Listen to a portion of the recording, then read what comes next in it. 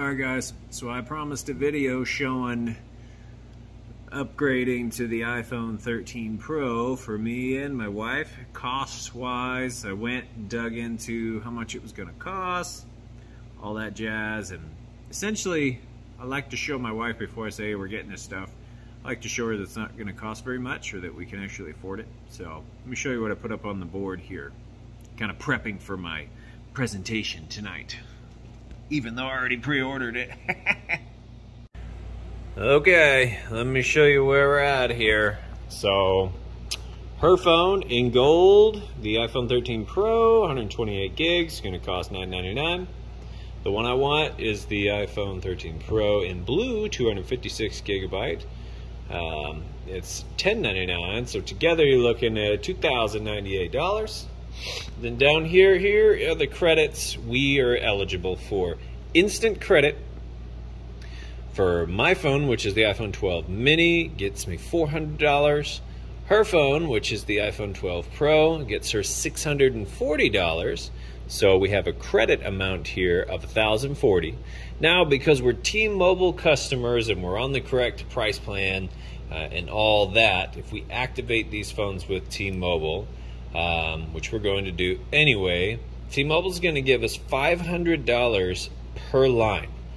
And it's, I already double checked, they are going to do $500 per line, which for both of us would be $1,000 over 24 months. So they take that $1,000, or the $500 per line, they split it up over 24 months, so they essentially give you a credit of $41.66 per month for 24 months.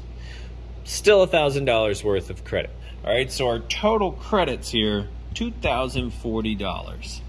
Now, that means that our total cost to get the new phones is $2,098. Our total credits, $2,040. The actual cost less our credits is $58 plus the tax on the phones. So I literally get to go home and say, hey, we get new iPhones for $58 plus tax. And she's going to be like, oh my God, that's so amazing. Let's do it. And I'll say, okay.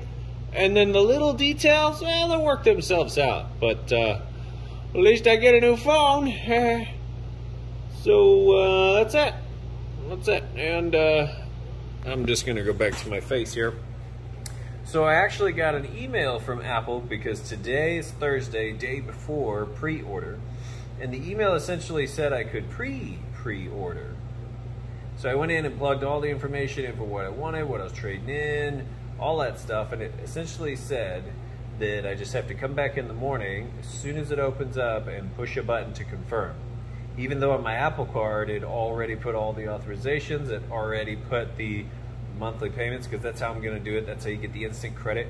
I'll probably just pay it off, but it's a good deal, so that's why I did it that way. All that authorization and the monthly payments and all that's already on my Apple card, so I'm not exactly sure. I guess I just hit a confirm button, but it kind of seemed like it was all like I pre-ordered. It was almost like it was a done deal. We'll see what the in the morning looks like, but I'm pretty excited about it. It's all done.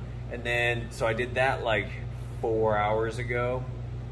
No, maybe it was a little bit longer, like 6 hours ago.